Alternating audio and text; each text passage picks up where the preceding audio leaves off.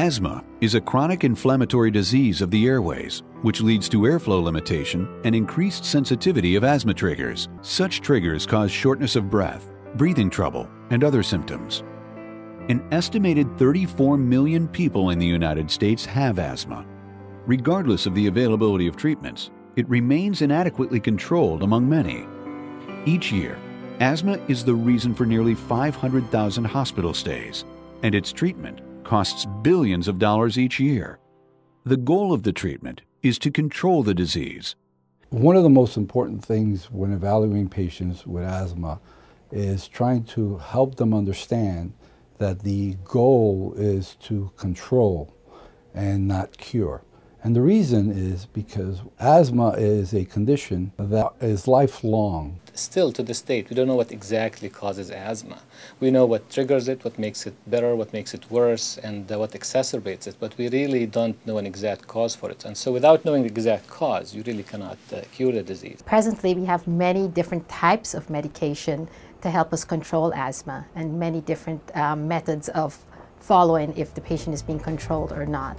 Asthma is commonly divided into two types, allergic and non-allergic asthma. Allergic asthma is the most common form of asthma, affecting more than 50% of the 20 million asthma sufferers. Many of the symptoms of allergic and non-allergic asthma are the same. However, allergic asthma is triggered by inhaled allergens such as dust mite allergen, pet dander, pollen, and mold, resulting in asthma symptoms. In non-allergic asthma, the immune system is not involved in the reaction. Non-allergic asthma is triggered by other factors such as anxiety, stress, exercise, cold air, dry air, hyperventilation, smoke, viruses, or other irritants. Asthma, the way we understand it now, has two components.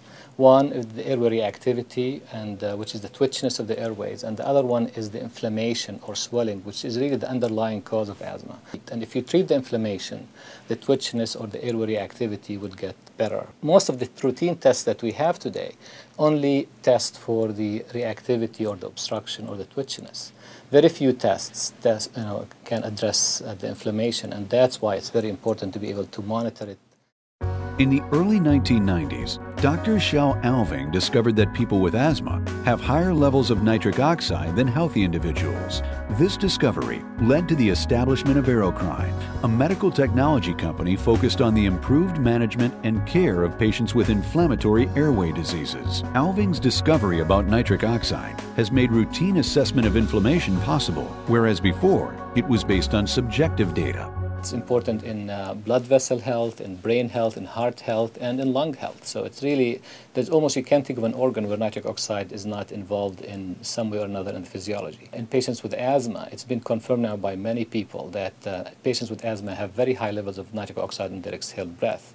And that turned out to be a good way to be able to monitor what's going on with asthma, since it gets better with treatment and gets worse when they are off the treatment.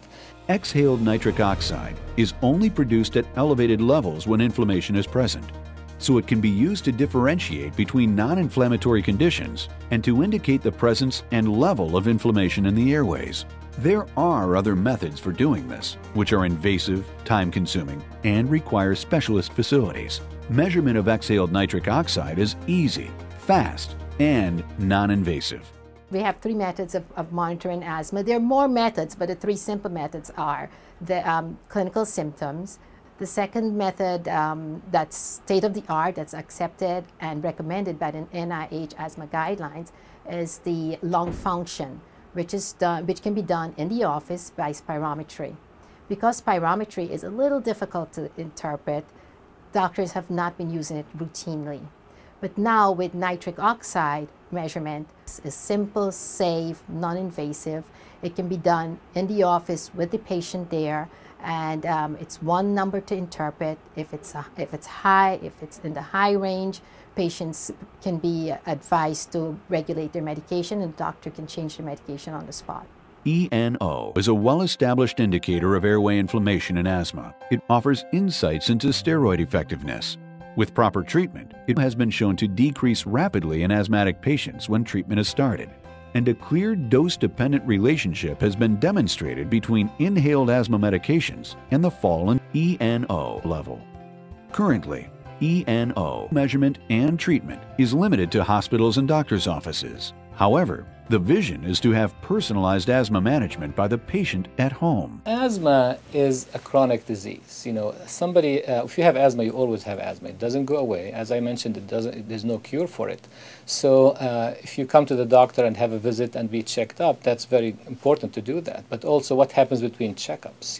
Your asthma can get better and get worse. So it'll be very nice if there's a way for patients to be able to know between doctor visits what's going on with their asthma. Is it better? Is it worse? If they have new symptoms, is it due to asthma? Is it due to something else? Evaluating disease severity and measuring responsiveness to treatment is critical to achieving the ultimate goal of asthma management, enabling a patient to live without functional limitations, impaired quality of life, and the risk of adverse events associated with asthma. For more information on aerocrine and the treatment of asthma, visit www.aerocrine.com.